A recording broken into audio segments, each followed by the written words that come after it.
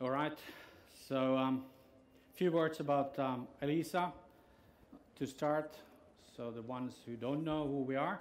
So we are coming from Finland. We are the leading telecom provider in Finland as a nature. And no, I'm not the beast from the east, so you can't complain me about the weather in here. We have much colder back in Finland than you have in here, so it's kind of a mild weather in our standards, so kind of a freshing. Anyway, so Elisa, we are Finnish company, so we are the leading telecom provider in Finland and Estonia. Turnover is 1.8 billion euros. We have approximately 5,000 employees. The thing is, why I'm speaking here about the industrial IoT is that we have reshaped the company quite a lot in the past years, and 35% of our revenue comes from IT services. So I'm not going to speak to you about connectivity, anything related to M2M or narrowband IoT or 5G. I'm really speaking about how to digitalize the factories. And background of that is our own work. So we have changed how we operate our services. We started our journey 7 years ago, 8 years ago, from a traditional network operation center model, where typically all the telcos in the world, they have so-called NOCs, where you are monitoring are your routers or base stations or switches or firewalls on. But that's not enough. So what we changed is that we collect all the possible data from every device. So we have something like 5 million active devices in our network, which we monitor real time all the time. We handle today approximately 100,000 transactions per second. We're analyzing every call, every IPTV usage, every data consumption what you do as a consumer or corporate customer. And with this journey, we have reached figures like last year that 75% all our incidents were handled as a predictive maintenance before they arise. Even more important is that the absolute incidence in our network, you can see from the slide, has coming down dramatically when at the same time the consumption of the data is growing dramatically. Just to give you an idea, we deliver more data in our network, and we are only 5.5 million people, than British Telecom or Vodafone in UK. So in Finland, it's totally typical that you browse HD level movies online as much you want. You have the full coverage everywhere. And I'm sorry to say that I couldn't show you real-time demos in here because we had a problem with the communication services, but you can come to our booth in K25 to see later on in real time the stuff what I'm showing here. So this was the basis on 2013-14 to us, because we're serving over 50% of the Finnish corporate customers as their network services, hosting their servers, managing their workstations and so forth. So with the discussions with the corporates and manufacturing companies in Finland, you know, ABB drives in Finland, Danfoss drives, Wärtsilä, Valmet and so forth, they're looking exactly the same what we are doing. They would like to have 75% predicted maintenance for all their processes, on all their production lines. So from there, we started to build our smart factory management concept. And by the way, we're still working in our internal projects. So when you start, don't expect that you will have all the results in 1 year. It will take, it is a journey. It is really a digital transformation journey when you start to change how do you operate your factories, how do you operate your lines. All right. A few facts also, or interesting facts. So Gartner made last year a study in Finland. A few interesting things.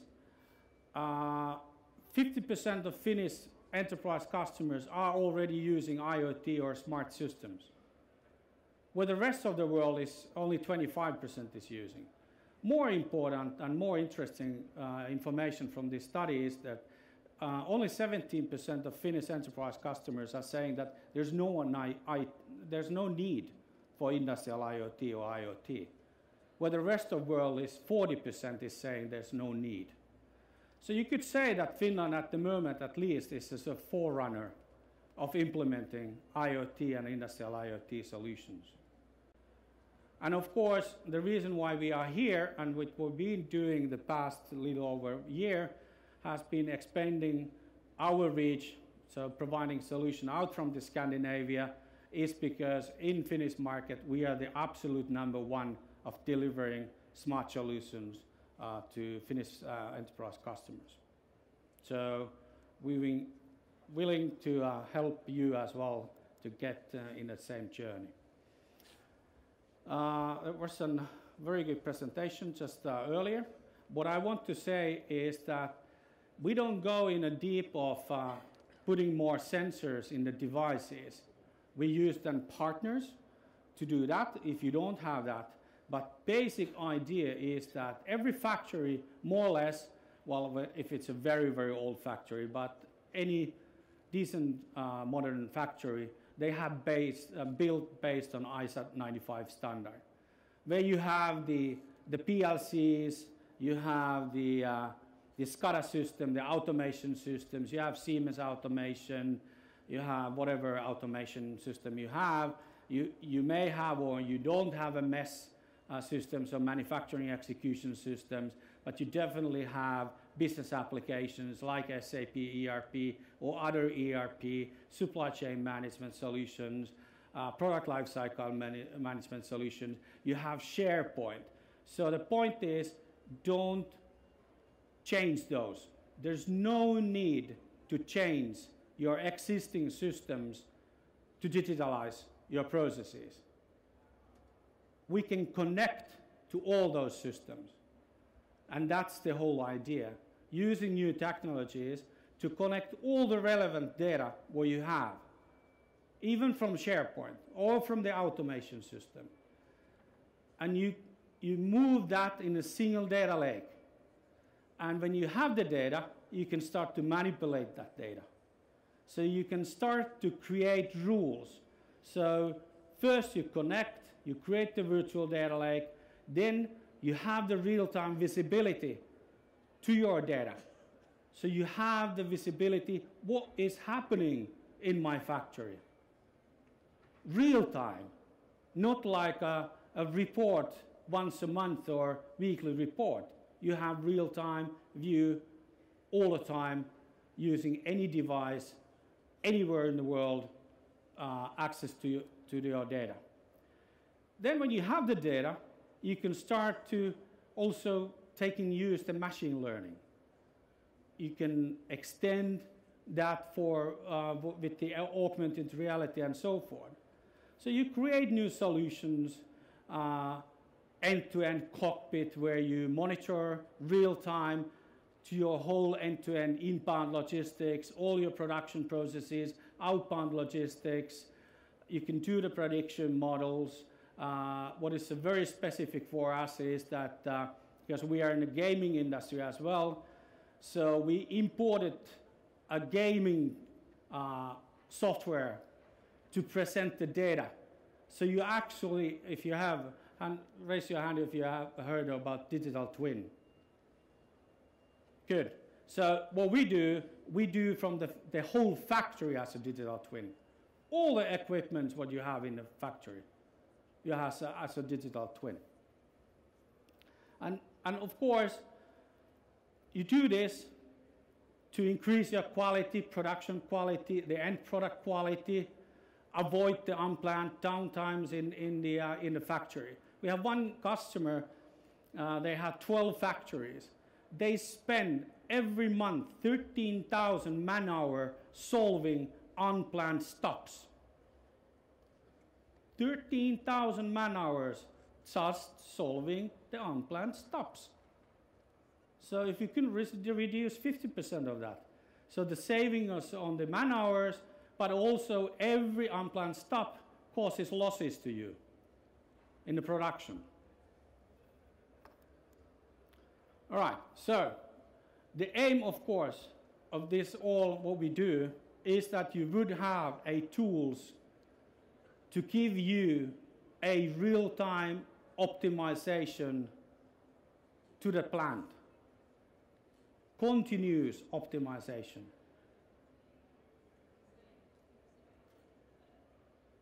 And in the end, where the prediction is that we will have autonomous plants.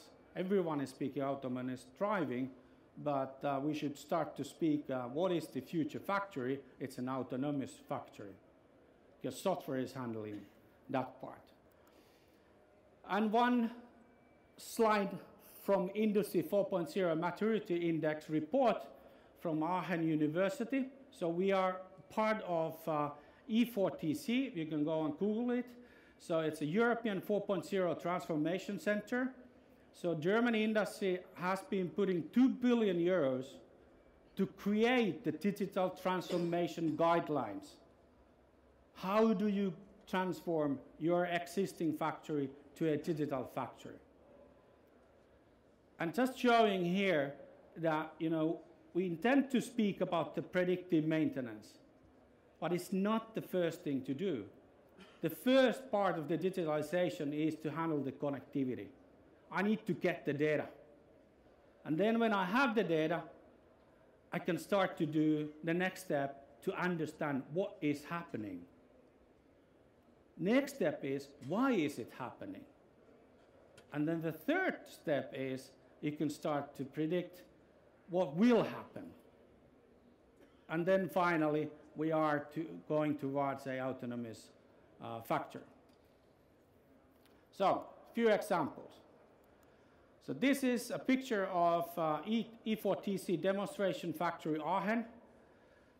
This factory is an assembly factory, which is building car chassis. So university, it's an interesting. University's turnover is 900 million euro. They're doing business. So one of the businesses are electric cars. So it's Ego Mobile, so you can go and check that out as well. So four-seated electric cars, like the second or third car to your home. So they're building chassis in this factory, but also building electric-supported street scooters. So this is how it looks in the picture, and this is how it looks when we have digitalized the factory. And you can just go like in a game.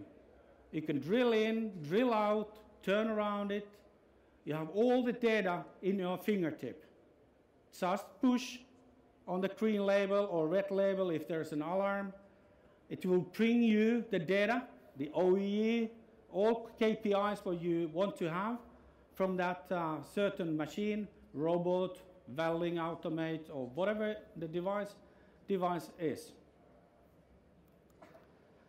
And in this case, all these systems what you can see here are connected. So all that data flows in a single data lake. And then you can drill, as I said, this is a welding robot. So you have always the information, real time, what is happening. Another example from E4TC is a battery factory. So the university is, it's a more research program, researching new type of car batteries. And this is a process industry production line. And this is a full retrofitting, as the DFA as well. But the idea is that in here, this is a consortium with the PTC, Hewlett-Packard, OCI, Soft, National Instrument, and Elisa.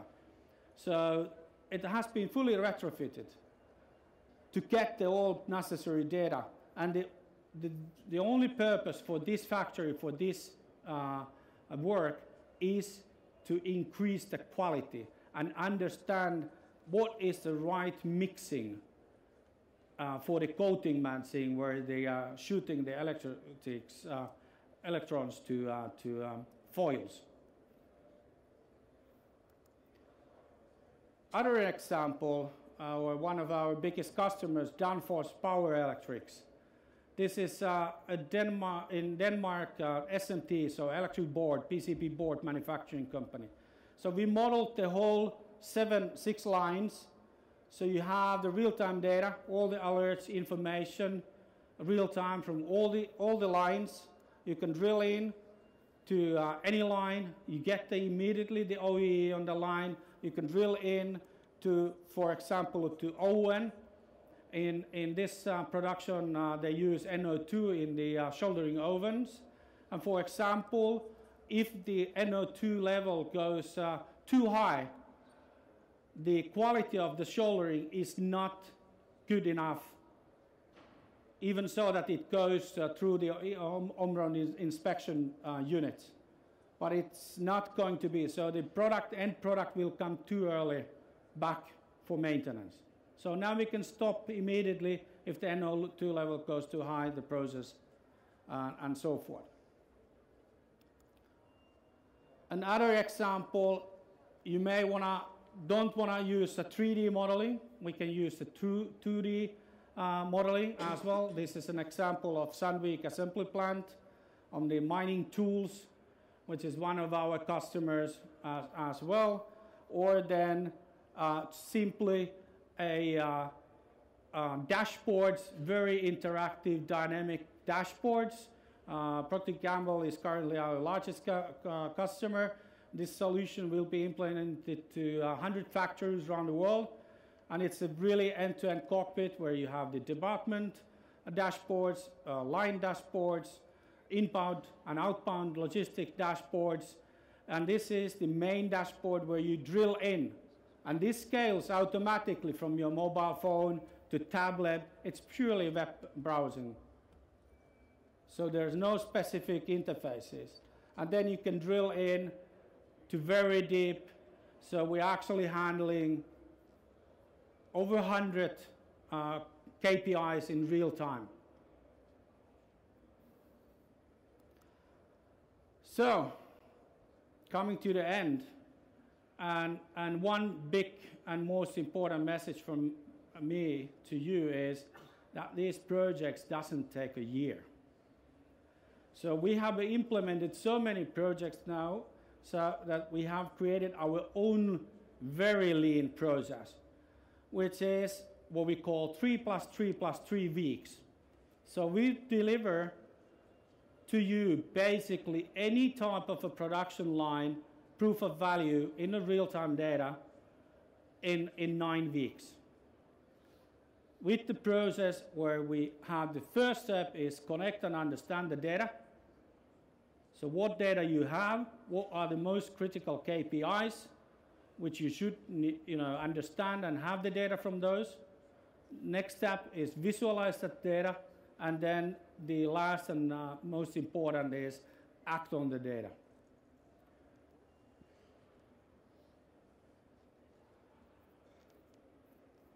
All right? Thank you. Any questions?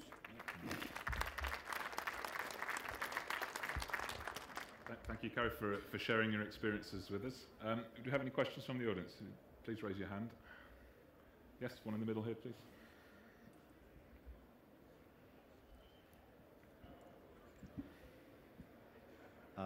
Julian from Newcastle University. Thank you, first of all, for the presentation. Very interesting. Thank you.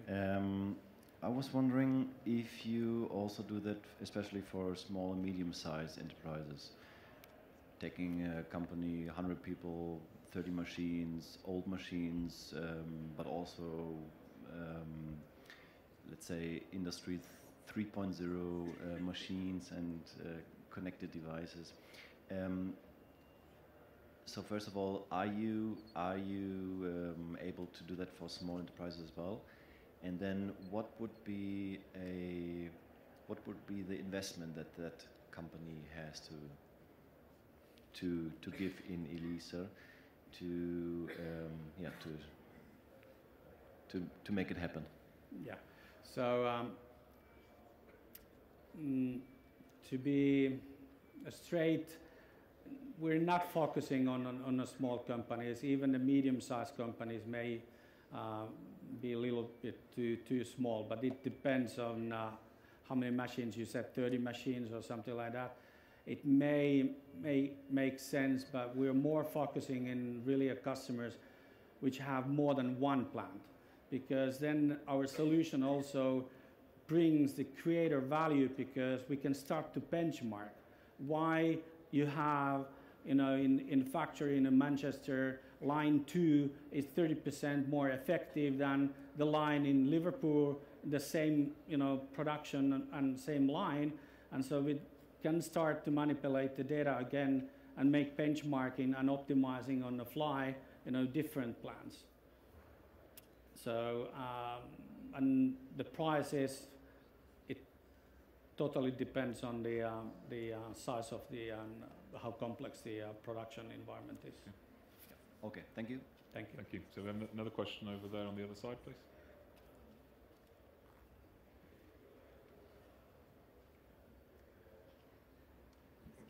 Henny Farad, Procter & Gamble.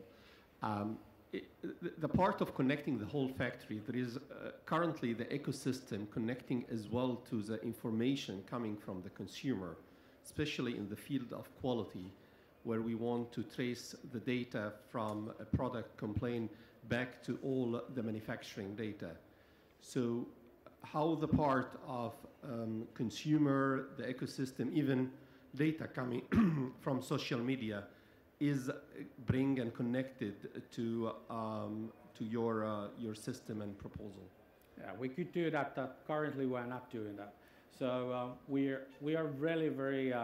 So we've been past 4.5 years been delivering all type of solutions, but what we now focusing is really what happens inside the factory. So the outbound logistics stops in the gate of the plant. So we only follow where, you know, the trucks are or whatever are kind of filled, and when they go out from the gate, we don't anymore have any control. The same is the inbound logistics. We know what we have ordered. We can have the real-time information when we have a production order, a certain product. So we know that do we have all the needed raw materials to run the daily production processes and you know, production orders. We know that, but we don't, you know, follow what is delivered to the field or something like that. So that's not in our focus. So we're really inside the factories.